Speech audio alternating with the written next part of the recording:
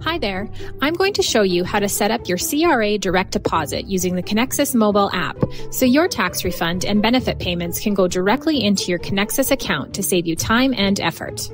Once you've logged into the mobile app, select More from the bottom right corner of your screen. Then select Account Services. Next, select CRA direct deposit. This will take you to a screen that explains what types of refunds and payments CRA will deposit into your account. Go ahead and click Continue. From there, select the account you want the funds deposited to. Next, you will need to enter your social insurance number and date of birth.